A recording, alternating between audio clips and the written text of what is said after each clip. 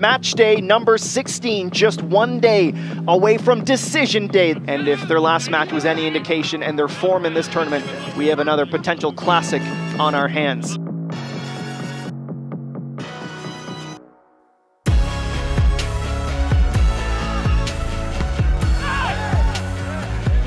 With so much riding on it, the match opened at a frantic pace. But in the 12th minute, play was brought to an abrupt halt. It was a strong tackle, it was a heavy tackle. Quick, hey, stretcher! Hey! They're gonna have to get the stretcher out here. Lengthy pause here while Oliver is tended to. And obviously, of an injury of this magnitude, football is secondary, so paramedics and EMS will take as much time as they need. Oliver's, not only is he a great player, but he's a great guy in the locker room. He's a good friend of all of ours, and as soon as something like that happens, you rally together for the guy. It was pretty much one of those things at halftime, like we're doing this for him. You know, you never want to see a soldier go down during a game, but it happened, and we fought through it.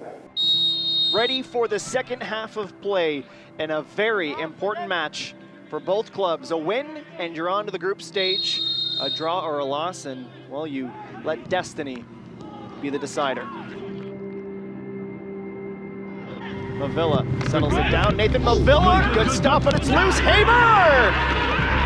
Times that to absolute perfection. His second of the tournament could book the Cavs a spot in the group stage. We just kind of let the emotion out after we scored. You know, we went over, we had his jersey held up. I know Marcus kissed the jersey after he scored the goal. What a gesture. Haber comes over and kisses Oliver Minatel's jersey. One of those beautiful moments of sport that really makes you fall in love with this game.